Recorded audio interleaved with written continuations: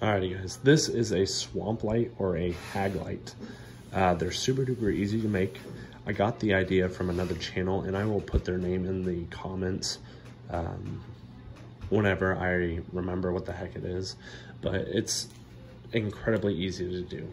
All you do, and the only reason I'm making this video is because I made a change to how they made theirs compared to mine, just to be a little easier for myself as far as caring for them, so I don't have to make more of them later.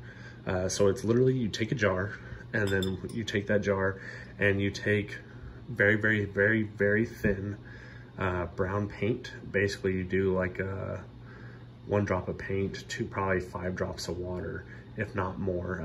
If you've ever done any kind of painting of any sort, you will know what a wash is. If you don't, look up miniature painting washes and they will show you how to make a wash.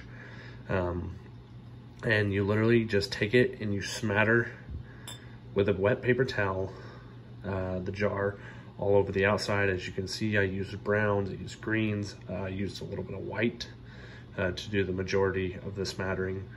And then I just used some brown and green to give it some different coloring and texture and stuff like that.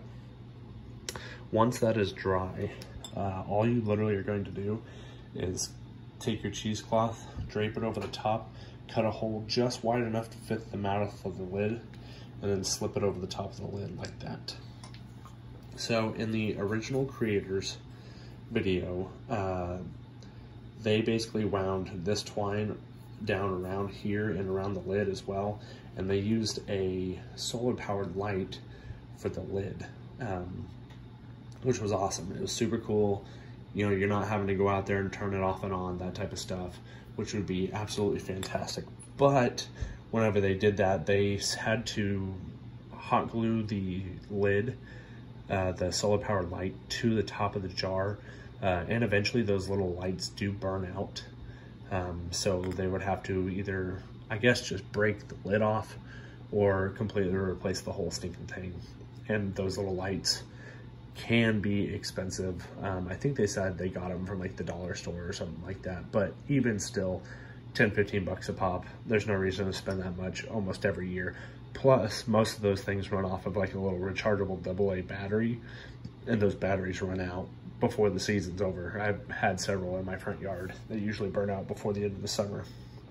So that being said, I just kept the lid as a screw-on lid, and I just wrapped the twine around the edges of the lid and just hot glued it. And then I just threw a little bit of brown paint on the top of the lid.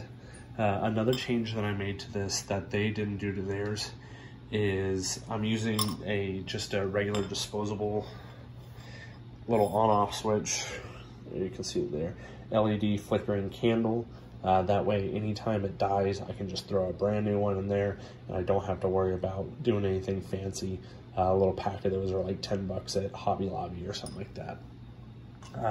And I also took mine and I took a clear matte, what do you call that crap, varnish.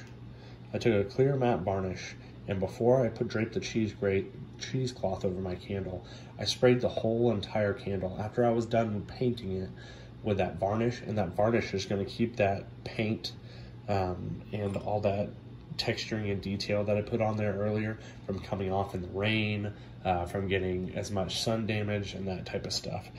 So those are just the few changes that I made. The detachable lid, the cheap LED candle on the inside. I kept the twine just on the lid, not on the candle itself. And I also did the varnish, and that'll help, I hope, keep these a little bit longer. I need to come back and varnish the lids so that they don't end up rusting, because they usually are made of like a cheap aluminum or something like that. So either way, super easy project. I will drop the name of that YouTube channel that did this, so that way if you're interested in making them, you sure can. Anyways, thanks for your time. Bye.